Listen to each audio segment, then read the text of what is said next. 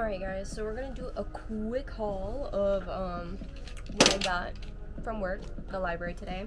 So I got Thirsty Mermaids by Kat Leigh. This is a graphic novel that was part of our donations. Oh my gosh, that feels basically new. Hold on. I don't know if I showed you guys enough.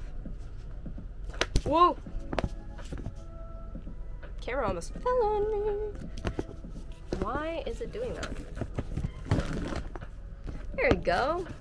Ish. Oh, what's this? Alright.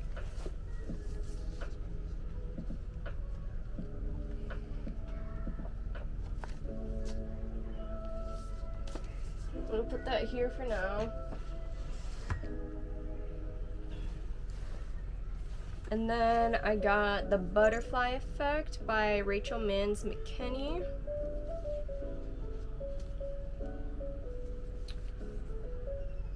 Is there such a thing as an antisocial butterfly? If there were, Greta Odo would know about it and totally relate. An entomologist, Greta far prefers the company of bugs to humans, and that's okay, because people don't seem to like her all that much anyway, with the exception of her twin brother Danny, though they recently had a falling out. So when she lands a research gig in the rainforest, she leaves it all behind. When Danny suffers an aneurysm, Greta abandons her research and hurries back to the Midwest to be there for her brother. Coming home means confronting all that she left behind, including her lousy soon-to-be sister-in-law, her estranged mother, and her ex-boyfriend Brandon, who runs the Butterfly Conservatory in town. Dissertation woes, mixed with romantic and family drama, create chaos in Greta's perfectly cataloged and compartmentalized world. Greta will have to ask herself if she has the courage to open up for the people she loves and for those who want to love her.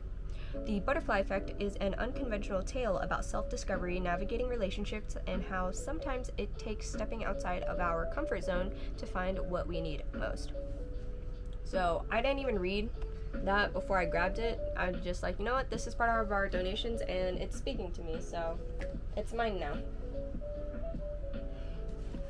Lastly, I have Love Theoretically by Ali Hazelwood. I have not read any of her stuff, but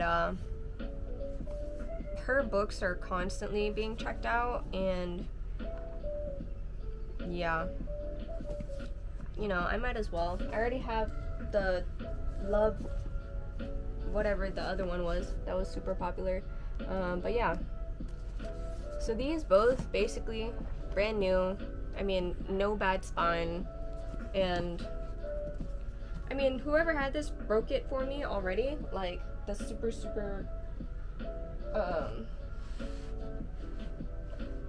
stiff spines, I mean, and yeah, so I mean, paperbacks are only 50 cents a piece at the library, and hardback cover books are $1, so I literally only spent $2 for those books.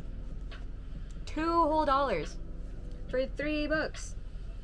Basically brand new, great condition. Yeah. Oh, and then I checked this out from my library. Finish your first novel, because I'm getting back into writing fanfiction, but writing.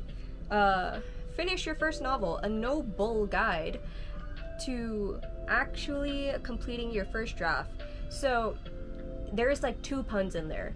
Noble guide for the word noble, and no bullshit guide. So I love that. And I checked the year that it came out, 2023, so this is gonna go on my trip with me, just because it helps with the more abstract parts of writing that I don't know about, and that my other books that I bought and own don't really have in like a small form, but they're great for helping me with grammar and all of that good jazz. So this helps with the overall, okay, what do I need to think about now in my planning and plot area and all that other stuff. So I think I'm actually gonna buy this when my next paycheck comes in. But for now, I'm just gonna use, and I'll be on a trip for 2 weeks, so I'll be gone for 2 weeks. And so I'll just use this in the meantime and return it when I'm done. So I'm very excited for that book. And yeah. Oh, and my water that I brought from home in my garage earlier. So yeah, thank you guys so much for watching this video. I appreciate you all. Hope you have a wonderful time of day or night that you see this video, and I'll see you in the next one. Bye!